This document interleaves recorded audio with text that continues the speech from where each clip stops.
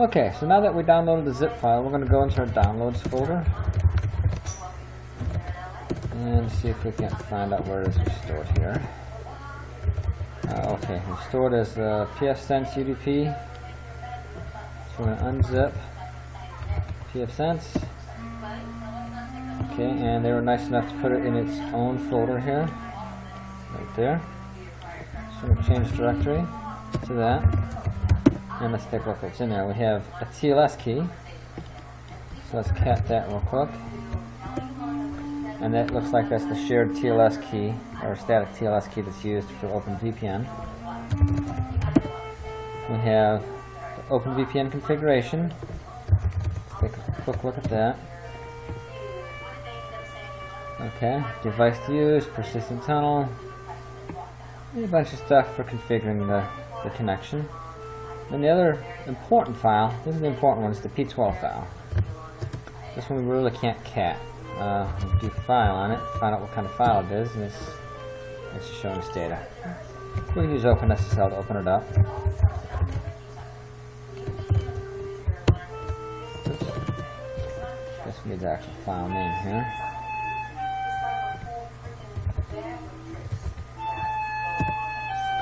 Okay, the fact that it's asking for an import password is actually good. It means our private key is password protected. I'm going to type one in, or I'm going to type the same key that I typed when I exported it. Now it's going to show me the certificate here.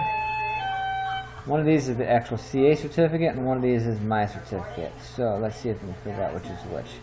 Common name is Kurt, so this is my certificate, which ends right here. And then this certificate, common name Jose Gumby CA cert. So this is the CA certificate. Now it's getting ready to show us the private key, but it wants to encrypt it because the private key is very important to keep it encrypted. I'm just going to put test here, test, and there's our private key. Okay, I'm not going to show the whole thing, but there it is. So we've got all of our files that we need. Now we need the actual OpenVPN client component to plug into the network manager. So let's widen this a little bit so it's easier to search. Apt cache, search OpenVPN, grep, it's called network client, network manager. So this is the actual back end. I believe if I install this, it will install the GNOME GUI components, as well as the actual network manager OpenVPN backend. So let's do that. Sudo apt-get install. Okay. Yes.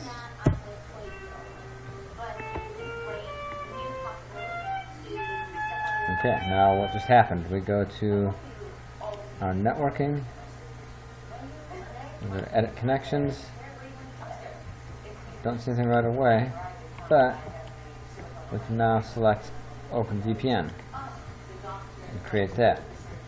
Now the trouble here is, what do you put for all the values and all this stuff? There's a lot of settings here. The easiest way to do this is to not put them in. We're going to back up and we're just going to import them. So I'm going to add, instead of specifying OpenVPN, we're going to keep going down and import a saved VPN connection. We'll click on create. Now we're going to go to the downloads folder with our PfSense OpenVPN configuration file.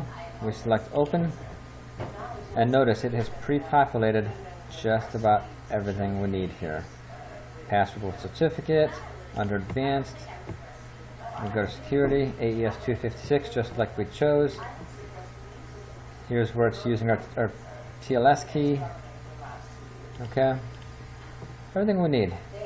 Well, nothing's checked here. But a couple additional pieces we need is our name to authenticate, our password that we specified in our user account on PfSense, and this is the private key password to open up that P12 file. I'm going to save. Now, the last time I did this, it didn't quite save my private key password. I'm not sure why. We'll see if this works this time. So I'll save this. I'll close this. Now I could go to VPN connections and click on my new connection, but there's one more thing to do. I'm actually internal on my network. I'm on the inside of my network, and I configured PfSense like you normally would to listen on the WAN interface for the VPN server. For testing purposes, we're going to switch that real quick. I had it on WAN, and you would need to switch it to LAN, and then save it. And we're going to go back into it, and we're going to restart the service.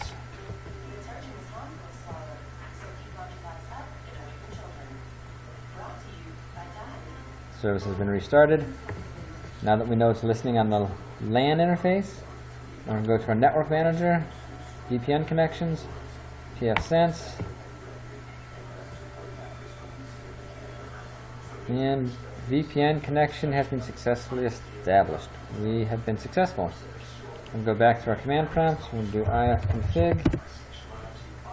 We'll go up. Here's our tunnel interface.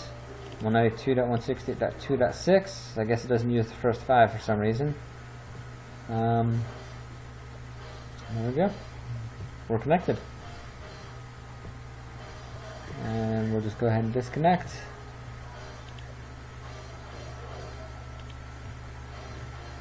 And we're going to go back into our PfSense OpenVPN server. And we're going to switch this back to listen onto the WAN interface, because being able to connect internally, to connect from inside the home, is really not that useful. I'm going to save that. And we'll restart the service.